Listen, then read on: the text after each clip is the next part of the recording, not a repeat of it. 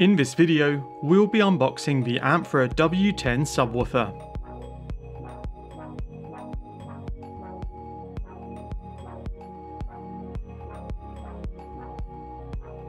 Once you've opened the box, inside you'll find a quick start guide and safety instructions, a power cable, a 12-inch trigger input lead, 4 feet,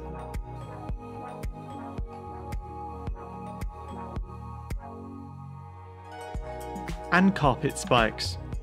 To take the subwoofer out of the box, tip the box onto its top.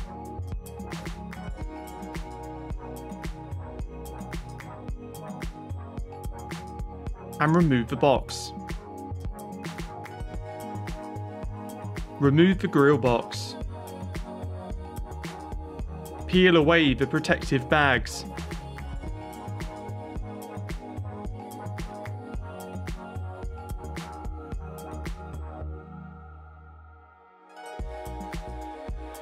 Screw in the 4 feet into the subwoofer.